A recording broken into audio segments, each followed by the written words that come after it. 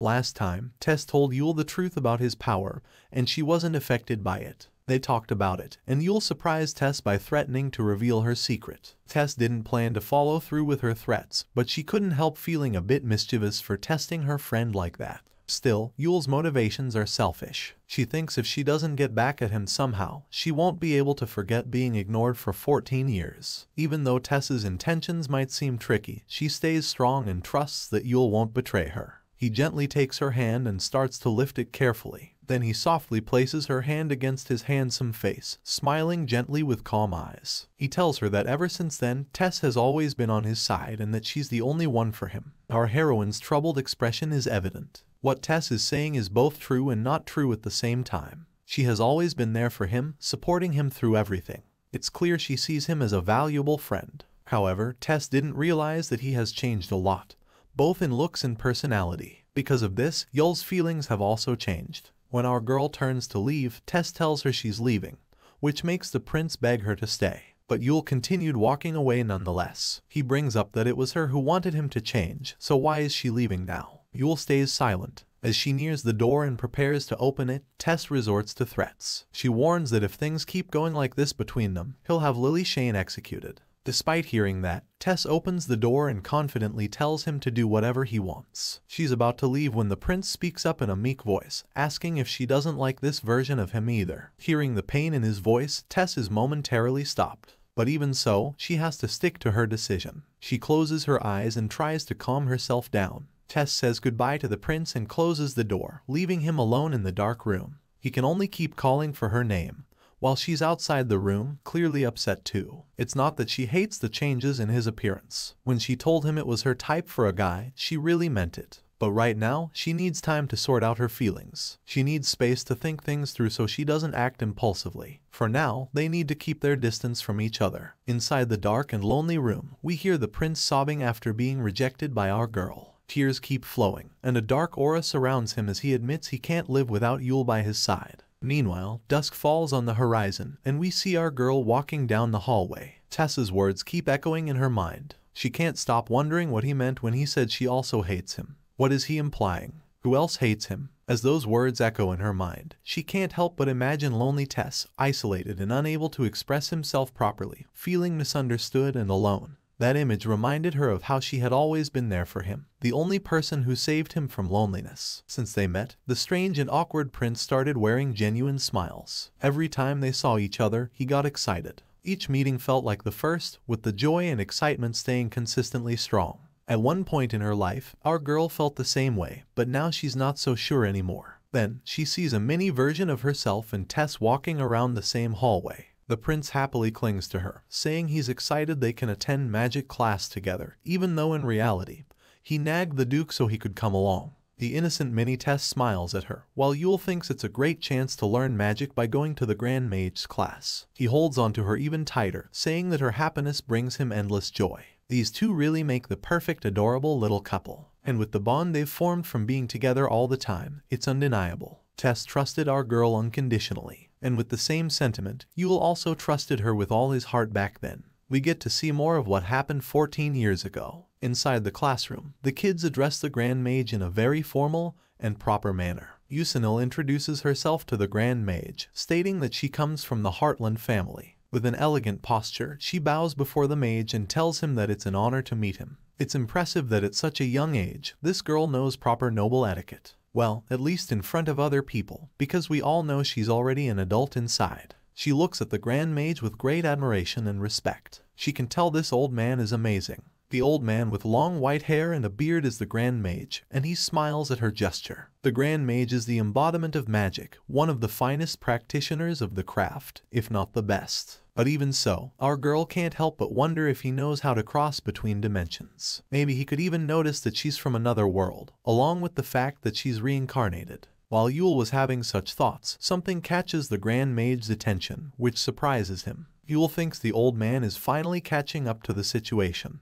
but is disappointed when she learns he was just surprised by her politeness. Tess is incredibly proud of her friend and boasts about her being incredibly smart, pretty, and the kindest in the world. With his last statement, he joyfully declares that she is going to marry him, smiling from ear to ear. Immediately after hearing that, Yule feels embarrassed and turns to look at the Empress's courtiers to see their reactions. But they don't say a word or react. Nonetheless, she still scolds him for uttering embarrassing words. He was saddened from being scolded and asked why. Then, in an instant change of mood, the sulking prince answers his own question, saying that someone might hear their marriage talk. With a cold and terrifying gaze, he looks at the courtiers and threatens them with his stare. The courtiers feel a chill run down their spine as they see the dreadful gaze of His Majesty, but they can't say a word. They just flinch from fear. Taking Tess's words as their cue to leave, the courtiers excuse themselves. The three might have understood each other with just a gaze, but Yule has no idea what's happening.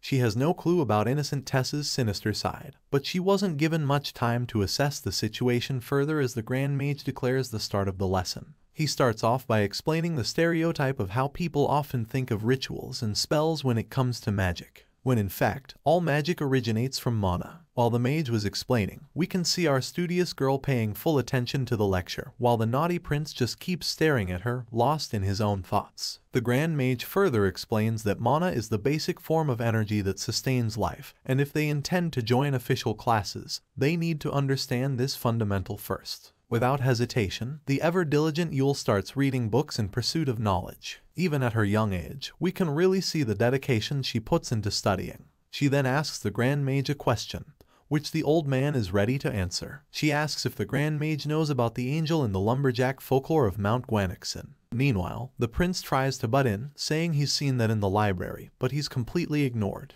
The story of the angel and the lumberjack who stole the clothes of an angel who came down to the pond of Mount Gwanixin, and the angel who fell in love with him but had to return to heaven. Folklore is often based on real events, so our girl is curious. She says that the sky where the angel lives and the earth where the lumberjack is are totally different worlds. She thinks to herself how similar it was to her situation. She was reborn in this world, so she wonders if the angel could have also crossed dimensions. She asks if there is a way to go to another world. Such curious questions pique the interest of the Grand Mage. He says that it's an interesting inquiry. Yule clenches her fist, hoping she would have the answer she seeks. The Grand Mage replies that the essence of her question is mana. Mount Gwanixin is famous as a place where a lot of mana gathers from generation to generation. If they use the mana of the mountain, opening a door to another world is not entirely impossible. Hearing that, Yule's face brightens up with delight. This means that it's not completely impossible for her to return to her original world. After studying for so long, she finally hears an answer that allows for this possibility. She stands up with excitement, ready to ask another question to the Grand Mage, but she's stopped as he isn't done with his answer yet. He clarifies that even if that's the case, even the Grand Mage himself doesn't know of a way to open such a door. This truth hits the poor heroine hard, her hands shaking on the table. She asks how come he doesn't know when he is the most prestigious magic user. The Grand Mage explains that it was only possible because it was an angel that crossed worlds. No matter how hard humans try, such a race will never be able to achieve that kind of feat. At this point, all the life has been drained out of Yule. She thought she had finally found a way to return. Of course, our attentive prince noticed the sudden change in mood of his beloved Yule. He looks at her with utmost concern but is unable to say anything to console her. To not rule out all possibilities, the old man says that Mount Gwanixin has remained a mystery since ancient times, and that there might be a passage connected to another world. If a being is a non-human entity like ancient dragons or gods, they might know of a way. But this didn't relieve any sadness from our girl, since she knows that encountering one of those beings would be near impossible. Then, Tess raised a question. What about demons? He asks if the demons would know such a method as well, but the Grand Mage did not entertain his question. He says that such ominous words should not be uttered in the palace. Demons are wicked beings that lure humans with sweet words and temptations. The old man continues to talk about how evil demons are, but the prince is no longer listening. What's important to him is our girl's feelings. The scene switches to outside the Heartland Manor at night. The sky is filled with shining stars, and the surroundings are enveloped in silence and peace. Inside the mansion, the light in Yule's room is still on, and we see our girl still trying to find ways to return to her world.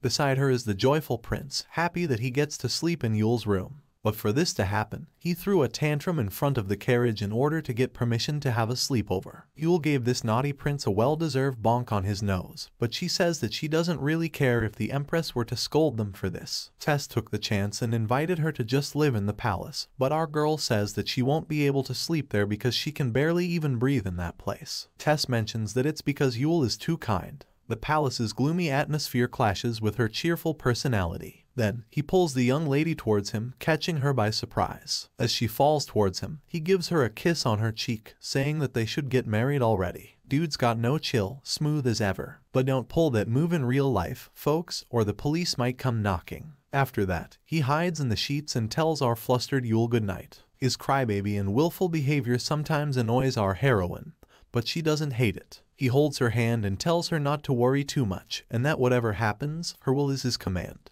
Will he do anything to make all of Yule's dreams come true? Even though he doesn't really know what she wants, Yule still appreciates and loves his affection and assurance. The scene switches to our girl being in the hospital. She hears people shouting that she has been stabbed and is bleeding severely. Blood transfusion is a priority. It's the very scene she saw when she was about to die in her previous life, which continues to haunt her in her sleep. She watches her mother weep for her, pleading with her not to leave her alone. This scenario, no matter how many times she sees it, still breaks her heart. Every time she gets this nightmare, all she can do is apologize to her mom for leaving first. Something terribly wrong is happening to her body. The sensation is akin to being torn apart. Yule falls to the ground, bleeding from her nose and some parts of her body. It's as if she is reliving the incident all over again. With a sense of helplessness, she begins to cry and calls out for her mother to save her. At that moment, a loud shout of her voice is heard, waking our gal from the hellish nightmare. It was Tess, who looks at her with a face worried sick to death. He tells her to get a grip, continuing to repeat her name until Yule tells him that she is fine now. The sweet innocent atmosphere was cut short when Yule noticed that Tess is being disclosed to her, to which he immediately apologizes. Yule decides to play it off and starts getting up, saying that Tess is not giving her a break, but the kid was just genuinely concerned for her, and he makes sure that she knows it. In reality, it did hurt her. The nightmare was too much to bear, and it has been consuming her. She can still vividly remember how it felt to be stabbed with a knife. Ever since she was reborn in this new world, she keeps on having the same dreams of her previous life. From the moment she was stabbed by a thug to the moment she died in the hospital, it all kept on repeating. To her, it feels like this world is rejecting her, urging her to return to her original world. It's as if she has been cursed to not achieve peace of mind. But of course, she won't let Tess know anything about this, no matter how curious and genuinely concerned he is. Yule tells him that it was nothing and everything is fine, making the poor prince sulk. The prince casually mentions that he was really trying to wake her up because she was making such a troubled face, but he doesn't fail to mention how much he wants to kiss her. Yule gets off the bed and invites Tess to eat breakfast, which Tess does not decline. Several mouth-watering dishes are served at the table for their breakfast. They were about to eat when a sudden voice came out of nowhere, calling our girl out. It was her mother. As soon as she reaches her adorable daughter, she lifts her up and spins her around. Yule is clearly annoyed by her mother treating her like a kid and mentions that she is strong as always. Her mother says that it is because she is an elf that she has such physical prowess. The panel switches to a doting mother saying that her child is still young and that it would be nice if she could still sleep with them. Yule, on the other hand, is acting accordingly. This is one adorable panel, thank you, artist. The mother and daughter's sweet atmosphere is interrupted by someone gently grabbing the mother's shoulder. It was her father, the Duke, and he says that it is improper to act this way in front of the crown prince. The mother realizes her mistake and apologizes to the prince, but Tess just smiles happily and greets her a good morning.